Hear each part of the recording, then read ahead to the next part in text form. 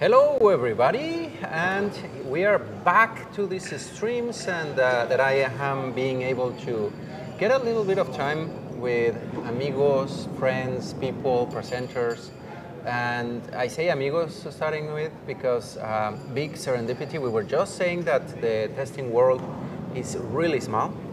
I have here with me my amigo Juan de Dios Delgado, a brother in arms that I had not seen in 12 years? Something yeah, like I think 12 years or even more. Yeah. It's been a long way.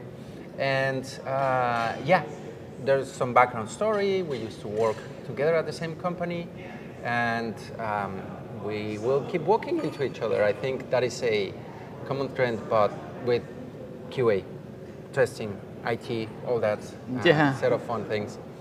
But before we move further, Amigo Juan, why don't you give us an introduction, who you are, where you work, what do you do? Sure, and thank you, Señor Performo Leandro, for inviting me here. Well, my name is Juan Delgado. I have over 12 years doing a lot of testing or as QA. I really focus more in automation testing for mobile devices, web application, or web services. Currently, I work for this company. The name is Movica. So we do a lot of testing for many companies across the world. Right now, my clients are in Bellevue, in the Washington area. Usually, right now, I work with different kind of testing, but currently with the voice assistant testing, doing a lot of voice assistant testing, automation testing. So that is one of the conference that we are going to present tomorrow here in the PNSQC. It's about how to test the Alexa, right? So wait. You're getting into spoiler territory, because I want us to talk a little bit more about that. But to let our viewers know, where do you come from? Mexico. I born in Aguascalientes. Aguascalientes is a small town in the middle of the country, and I lived there all my life. But for some reason, then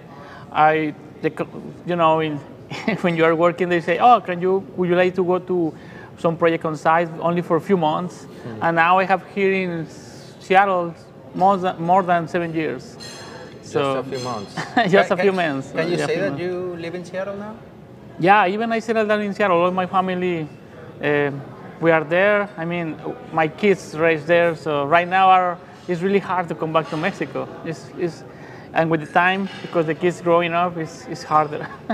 Really hard. And I did a question because for so many of the ones that are watching us that would like to literally cross borders and evolve and reach further, here's one. Well, and here's another example, but here's one example of where QA can take you literally places.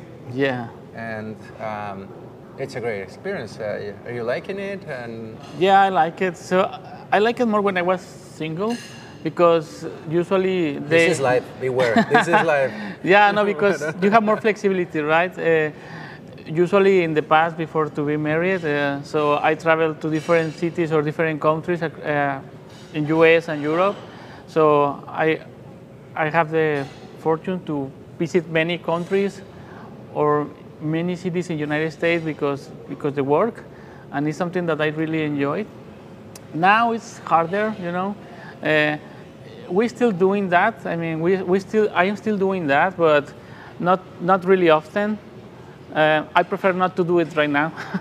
I prefer to just stay, settle down and not travel a lot. But if we need to do it, I really enjoy to travel, and I really enjoy to go on site, meet the client, meet the team, and that kind of thing. That's really engaged with your project. No, and it's been a common topic, like we being in conferences, assisting, presenting, where and a common question, and what's up with the family? How are things doing over there? I mean, I'm sure you miss your wife, your children while you're away, and that's in part of why you are kind of hesitant of traveling now, right? Yes, exactly. Yeah, it's hard. It's hard. I wonder. And, well, to go back to, let's say, your beginnings, and a point that I'm really interested of shining out with you, that you had this trajectory that allowed to leave the country, to because it's the dream for many, not only in Mexico, South America, to move to other places where probably the opportunities, quality of life, or all that is better. But from your perspective, what would you say were the things that allowed you to successfully get out of cross the border without being it swimming or anything like that? Yeah, I think one of some suggestion that I could say, if someone that is watching us, they would like to work abroad, or to work on site in another country, I think the language is one of the things. It's really important, because you will be in the radar of your bosses, right, or the management people. So I think it's one of the most important things. And for Mexican people, I remember that many people was really qualified to travel and to go for some project on site, but maybe the visa is a problem, right? And to get the TN visa, you need to get a bachelor degree. So it's another thing that if you don't have it, or for any reason you could not have it, I think it's a really good point, because you need to settle down on that kind of thing to be allowed, right, to travel, right, to be allowed to be able to work in United States. So, and the other thing is the technical part, right? You need to be something that you are willing to learn, right? Because when you work on site, it's not like work in your office, or like work right now from home. It's a little more demanding, or you could have more pressure because you are with the client, and you are physically in the office with them, really close to, and it's a little bit more demanding. But that is something of the thing that will help you to grow up. It's something that if you need to learn new things, it's that kind of the thing. If you are that kind of person that you like to grow up, you like to learn things, you like to enjoy that kind of your career path, I think it will be really easy for you to move abroad and to work on site, right? And I think the last point should be, in some cases you need to have luck, because not all the companies have the positions, or not all the companies has that kind of flexibility, right? That, oh yeah, we can send you with the client in Los Angeles, or in New York, or any other city, right, or any other countries. Sometimes it's not easy even for them, but try to looking for, right? Try to, if you don't see that, try to see the way, what you need to do inside of your company to get that. I think that you need to start with that. You need to start inside of your company, see what is the process, if exists some position on site, and what you need to do to apply. There are many possibilities depending on what you know, where you are, what companies do you work for, or which ones do you manage to work for, because that makes another difference. Like you can be hired for a company that you don't live at yet, but because of that you can be requested to move. And now that you mention like dealing in offices outside of Mexico, different places, a question that pops in my mind is, have you ever, or most probably you had, which ones have been the cultural impacts that you have had joining it's another country, Yeah. it's another culture, and I have stories, but now you're the one. Can you share any stories, any cool thing? Well, sometimes it's really, there are some stories that are really funny. Sometimes it's not really funny because you don't know, sometimes you don't know the culture. So even for you could be. You can get in trouble. Yeah, you can get in trouble, right? So, but right now I think the companies are really with a lot of diversity and a lot of culture. So one of the stories that I don't came up something right now in my mind, but let's wait for the end of the interview. Okay, Maybe okay. I could remember some funny story or Just something. bake it a little bit and Yes. we will pop Yeah. it. No, I mean, and I was asking because I want to, again, shine out a little bit that you are out of Mexico, that you managed to move away. And it's something that often the people that leave their own country and arrive at another one, that every country is different from each other. And you'll find something that is like, oh wow, how do I do things here? Or it's another thing. Yeah, it's really even something that is not related to the work, but is part of working go abroad. yeah. Is, for example, just go to supermarkets, right? Maybe you are there, where I can get the chili, right? Because I want to make something to prepare some traditional dish from Mexico, and that, or where I can get a really real tortilla, right? Not some package. So that kind of thing, you start trying to looking for, because in some point you miss Mexico and you want to try to eat the traditional Mexican food, or try to get the Mexican beer or something like that, something that remember you Mexico and you feel more comfortable with that. But yeah, the story, funny stories about that, right? For me, it was really hard in the area that I live to get Mexican chili, real Mexican chili, to make different type of sauces, or that kind of thing. Or even if you would like to eat really real tacos, tacos de pastor, it's harder. I mean, I visited maybe like 10 different places, at least in Seattle, to get the real Mexican kitchen or real Mexican restaurant and say, oh yeah, this is my favorite place now, because they really have the real tacos de pastor. Yes, yeah, because well, at least I like a lot the Mexican food, so I love it, the tacos de pastor, and it's something that's a funny story, right? I needed to visit many restaurants to find it. Yeah, to find the good one. Yeah, hint for anyone looking for a business idea there in Seattle, there's a demand for tacos al pastor, authentic, real, the real deal. So maybe some of our entrepreneur listeners, watchers, audience may be interested.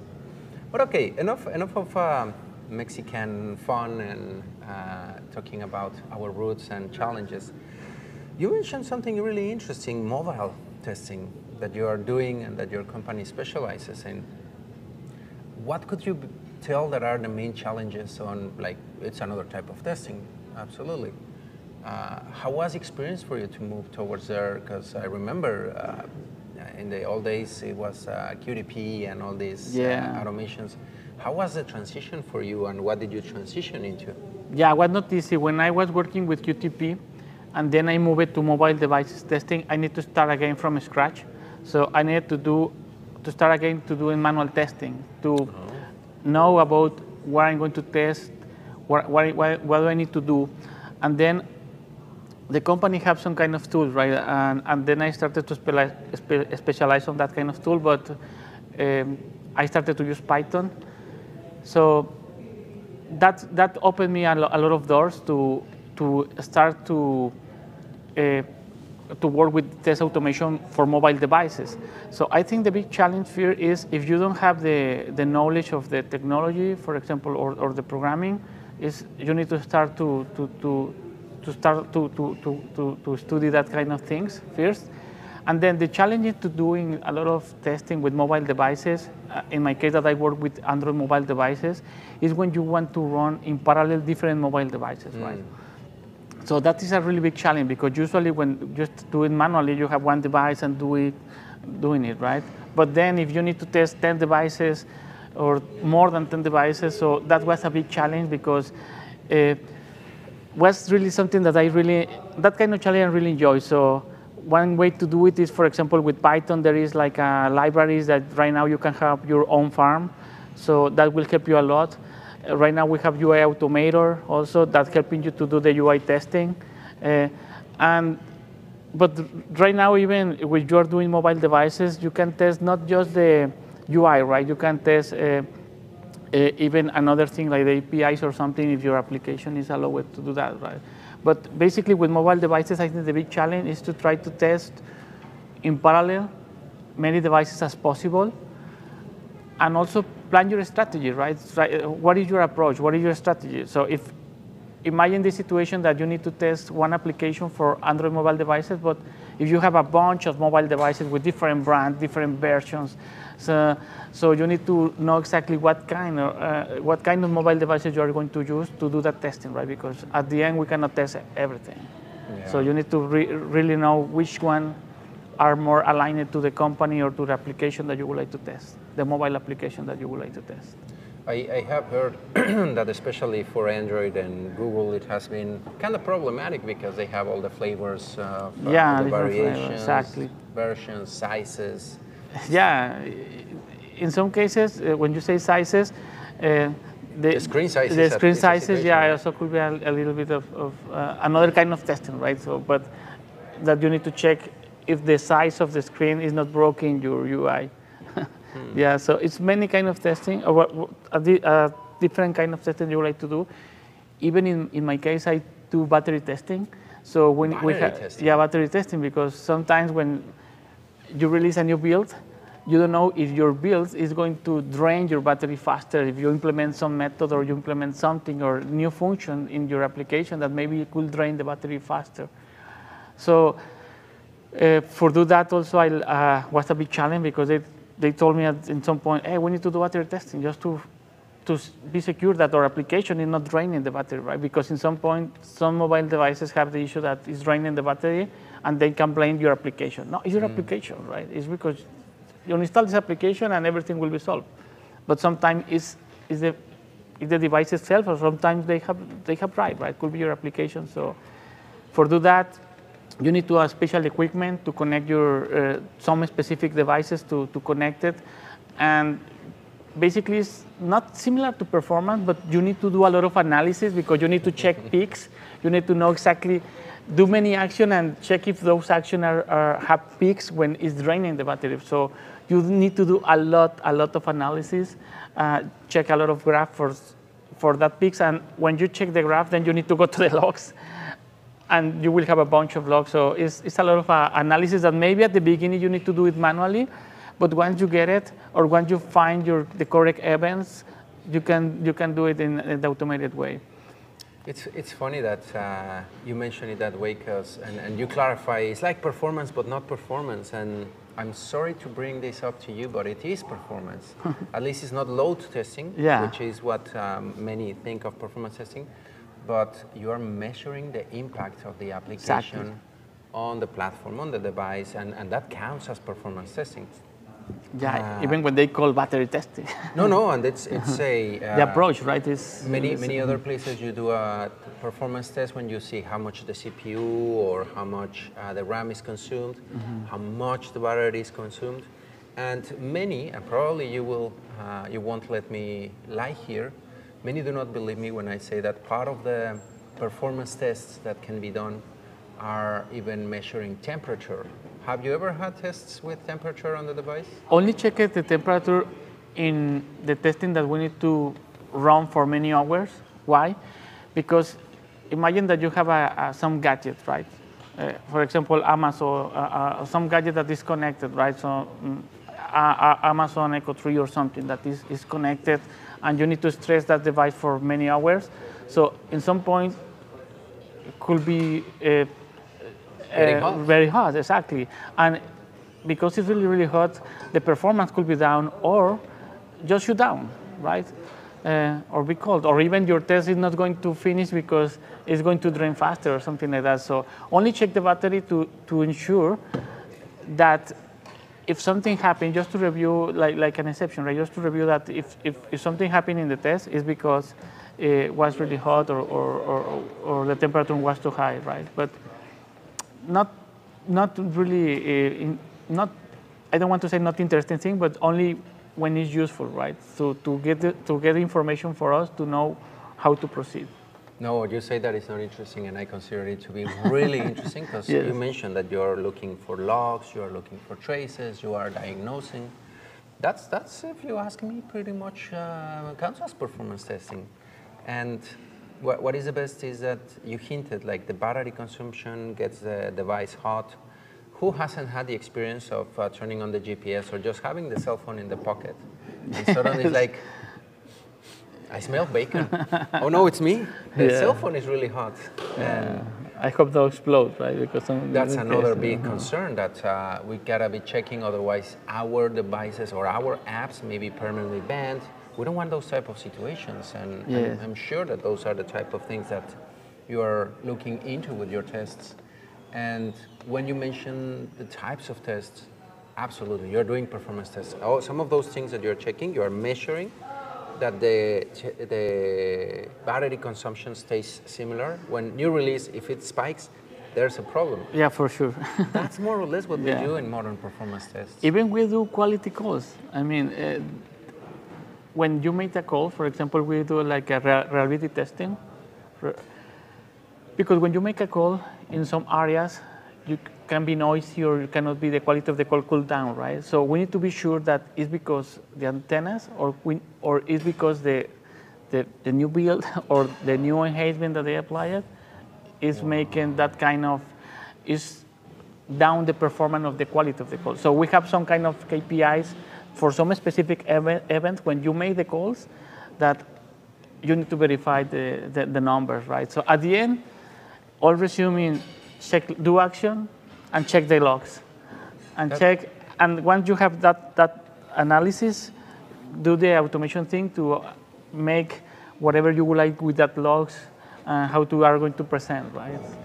Some sort of continuous analysis and yes. Yeah, it's a continuous test. And I think we went too hard or too deep on the performance topic, but you're doing lots of also functional integration and other types of automations with mobiles, right? Right. Could you share some examples of the type of tests that you do, or the ones that the people listening should start learning how to do and provide? Because I think mobile is a underestimated area of QA that we should be paying more attention to, and in different ways. Checking for batteries, not trying to have multiple to generate load. Yeah. Well, I want to do a commercial. So in, go for it. in go for previous it. conference, I have a video where you can check about how to create a automated framework for mobile devices and not die trying. And basically, answer your question, I suggest that you should start with UI Automator. I think if you have an Android device with UI Automator, with iOS Xcode, but I focus more on Android. So UI Automator is really simple to use. So they will give you an idea about what is the way to test, right? And then you need to know what we like to test. If you want to test UI, so UI Automator will help you a lot. And at the end, you need to know also the basic about programming, right? Because you need to identify, at the end, what we're doing, we need to identify the objects in an application, and you need to do an action in that object. Well, you need to do an action, right? So basically, is the main concept. I'm talking just really general, the high picture. But if you go to UI Automator, if you know about the concept about the actions, as you know the concept about how to identify an object, that will be really helping you to start in the mobile testing. And another testing that I'm doing, well, I do a lot of UI. Right now, we started also to do some kind of API testing, because some applications, for example, if you open your Uber, you will see different Uber applications. You will see different, in the menu, you will see different sections, right, that you say for Uber Eats or rides or something. So maybe each one is a microservice, right? So right now we start to do a lot of API testing to check that microservices, and they will help you a lot, right? And it's with Python also. We are using Python to There is a lot of libraries that you can, communicate with your API. So my suggestion is start with that, start with Python, know the basics, and then you can start continually growing up on that area. So you don't need to be an expert or a developer, but if you at least know the basics, you for sure you will be able to handle the part of the mobile devices. Yeah, it's really interesting, and so many areas that you can be checking. Again, mobile is like a whole new universe of QA, like when we do functionality, usability, web performance or web testing. You can equate all that into just a mobile device, and it's a separate world, different type of things. But in the back end, in the guts of the thing, we now are in a service and microservice age, if you want to call it, and you gotta start testing differently. And I'm super happy that even as you're telling me, and I thought that some of the things that you were testing for were only front end or simulating the whole device, you are also respecting somewhat the automation pyramid. You are testing at a different tier just for the APIs, just for the service. Yeah, right? We have different layers, so depends on what we're going to test. For example, we want to do regression testing, where maybe we go through UI. If we want to do the web service layer, that is the reason that we're doing right now API testing.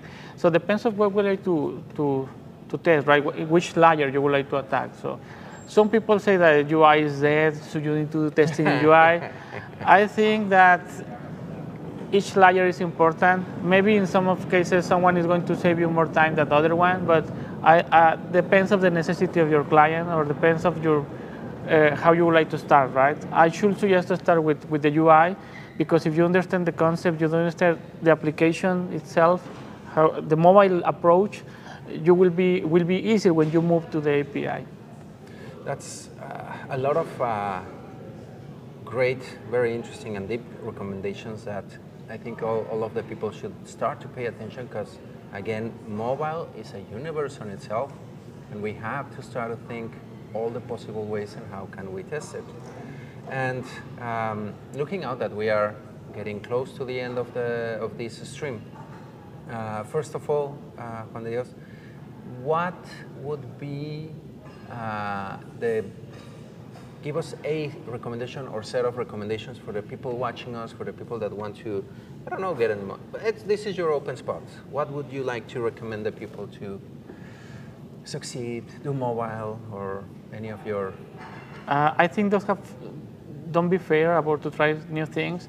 When I moving from mobile to web services, or even when I move from manual or from QTP to mobile testing with Python, I was really afraid. Will I make it? I'm not a developer right now. We need to do more, because QTP is more like an application to do automation. But when you start to code, it's totally not similar, but it's different. It's another thing. So maybe some people is fair about, no, but I'm not a developer, or looks really complicated, or looks really that I cannot make it. Just lose that fear. And try it. Try it. This is my suggestion. If you try it, I think you will get the point that in some point you will get what you would like to achieve. And right now the internet have a lot of libraries, lots of tutorials. So for sure you will find something that will help you. So just try it. At the end, if you fail, that's okay. And I failed a lot of times, but that failures made me grow up, made me to learn, and I try it again. So just try it. That's a great recommendation, and yeah, I think as long as that attempt and that failure doesn't kill you, or don't go out there doing reckless stuff. But most of the time it won't, and we both, I can also attend to that, have failed quite a bit, made some mistakes and stuff, and it's really nothing outstanding or really different will happen. Keep moving, keep learning. And speaking of those sources that you mentioned that are out there in the internet, you just mentioned a few of your own creation, that you have some presentations, some talks. Where can people go and look at them? Because those are super important. Usually, well, you can, I'm not a social media guy, but if you go to my Facebook, I will post it, or I will in my YouTube channel. It's my personal YouTube channel, but that's fine, that's fine. it's there. Yeah. So you can find it there. But also, you look for PNCQC Juan Delgado, you will see the presentation that I made before. Because usually, in my last presentation, I worked with, I am a professor also for a university in Mexico. Or I was. Right now, I'm not giving teachings anymore. Difficult from afar. Yeah, and for in the last 2 years when I was a professor, I built teams with them, and we made more like a hands-on project with them, and that kind of hands-on project was presented here. So my suggestion is also, go back to the suggestion, is try to also join with someone else, because sometimes people would like to work isolated, right? But sometimes it's better if you work with someone, because that will help you also to know more tools. Like, I know that many people right now that are manual tester doesn't like to code because they Git, right? No, I don't like that kind of thing. I'm not going to learn it. Oh yeah. Some of my students didn't want to move there. They wanted just to continue delivering things. Copy like, and pasting files. Yeah, and if you start to work with a team, you start to replicate like Scrum or Agile, even when you only do it by yourself, and try to do these new tools, or the way that like a hands-on project, it will be really helping you. And also try to get a mentor. If you know someone that is in a senior position, or you know someone is really good in something, ask him, can you be my mentor? Can you coach me? And I think it's also really helping you, because if you are stuck in something, they for sure will be quicker you get an answer, instead of to go to internet and look many things. That will be there, but will take longer. Mm-hmm. No, and I love this type of recommendations where it feels like they are kind of standard. Everyone has told me, like, mentors, enablers, Yes. guides, learning. It's out there, and here you have lots of people very happy to help and present and share the knowledge. And speaking of sharing the knowledge, you will be doing that soon here again, because you mentioned that you have already a recording. If I remember well, you're presenting tomorrow, right? Yeah, I'm presenting tomorrow. It's not with devices now, it's with more like a gadget with Alexa Echo 5. And well, for sure, the PNCQC is going to post it maybe in 2 weeks, the conference, and the conference is about how to test Alexa, the voice assistant, because right now everything is with the voice assistant, right? Alexa, do this. Alexa, can you play a song? Alexa, can you open a video or something? If anyone here watching has it on speaker and the Alexa started doing stuff, sorry for that. We didn't think. Yeah, that is my conference tomorrow, and also is at the end is with Python. So, and we have a demo, right? So even I'm going to post the project or the proof of concept in my repository, in my GitHub repository. And yeah, in 2 weeks you can see the conference posted in YouTube. Even I will share to Senior Performer, he can share to you all my material, or that if something that I could help, even if really small, well, I will be glad to help. I'll be more than happy to. And speaking of that, you just mentioned a repository, a YouTube, blah, blah. About to be done with this stream. Where can people find you, find your repository, reach out to you, get in touch? We will make sure to share all your details and everything when you share them, but why don't you tell the people where is Juan Delgado reachable? Yeah, well, usually I just work LinkedIn and Facebook, at Twitter, but just to see the news, not to post anything. But yeah, I don't have anything like really corp, or I'm not a social media guy, but I'm going, with this I'm going to start to be more frequent in the the social media. And yeah, I will share to Senior Performer my personals, my Facebook, my LinkedIn, and my YouTube channel, just to you would like to follow me, or you would like to review the material, it will be nice. What's the name of your GitHub? I think it's Juan Delgado. Juan Delgado as well? Okay, Yeah. Look for Juan Delgado in LinkedIn, Facebook, on GitHub. Look for his trainings, get in touch with him, super awesome. And to also let you do a free commercial. Where can people find more about your company or call you if they need more mobile testing or services? Yeah, okay, well, let's go to Mobica. Right now There it it's is. not, we are only here in US, it's in Mexico. Right now they are not operating anymore, but they are hiring. Doesn't matter right now you're Oh, in Mexico hiring or too. in another, or in Latam, so they are hired. So if you would like to apply, just go to www.mobica.com. Awesome. Just so from both sides, pay attention. If you need mobile services, mobile testing services, call Mobica. If you're looking for a job in the mobile testing industry, call Mobica. Access their page, and sounds like it's a very interesting place to be. You seem really Yeah, happy. I'm really happy there. Yeah, and you can travel a lot. I travel with them to many cities and even countries. So yeah, that's really Hey, nice. Take a look at the So- chances.